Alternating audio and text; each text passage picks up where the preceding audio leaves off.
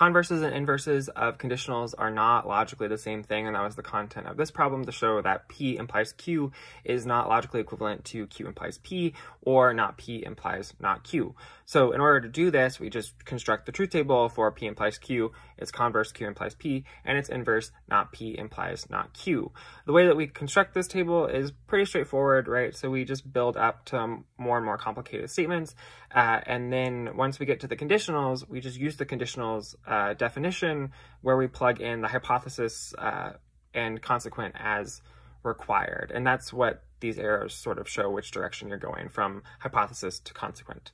At the end of this, you'll find that in the second row and the third row, the converse and the inverse disagree with the original conditional, which is why they're not logically equivalent. If you want more practice with this, you can go ahead and look at the similar statements with the biconditional. So P if and only if Q, Q if and only if P, and the corresponding inverses of each.